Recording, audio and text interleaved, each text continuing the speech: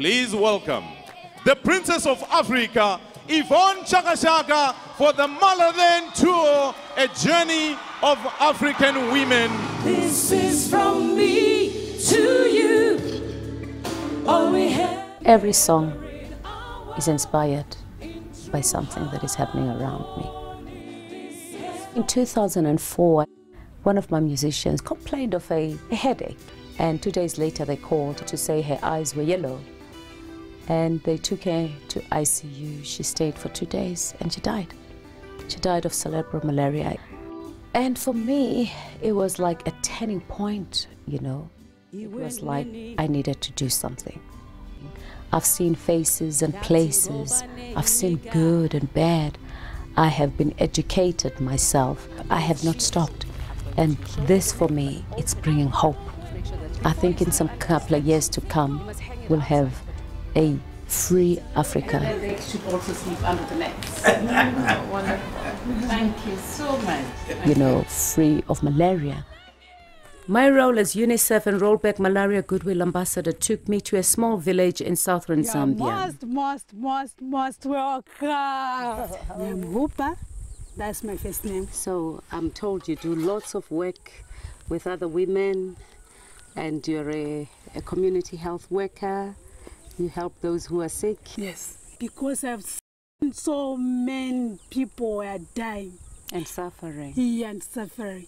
I'm happy because I can teach in the community. I can teach my family. This time, when malaria comes in my home, there will be no death. You can sing one song. Kana uchema dinonzwa moyo wangu kuraziwa. Dinonzwa moyo wangu kuraziwa. Thank you. My dear daughter, you used your music to play a critically important role in our liberation struggle for freedom and unity. And you then say to yourself as a musician, there's still some other injustice. There are people who sleep without food. There are people who have got diseases out there. There are people who cannot access medication, not only in South Africa, in the whole continent.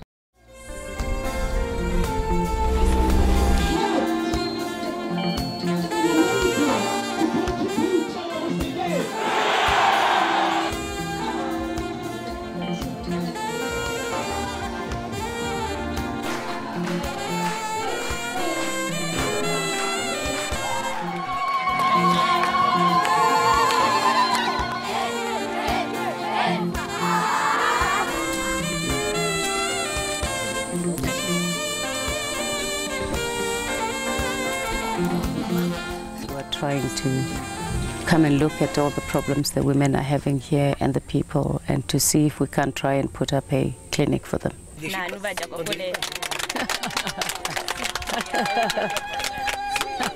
You know, this past year has been an amazing year for me.